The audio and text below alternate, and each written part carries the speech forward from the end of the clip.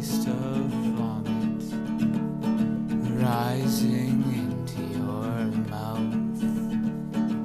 Life is the smell of outhouses, a dark pit of horrors, with flies rising from the abyss. It's not that bad, of course it is.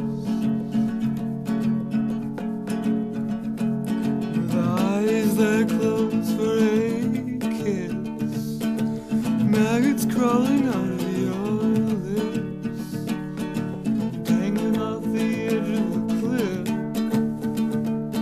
and soil eroding away, and cells sloughing off like nobody's business, fighting off the ravages of time.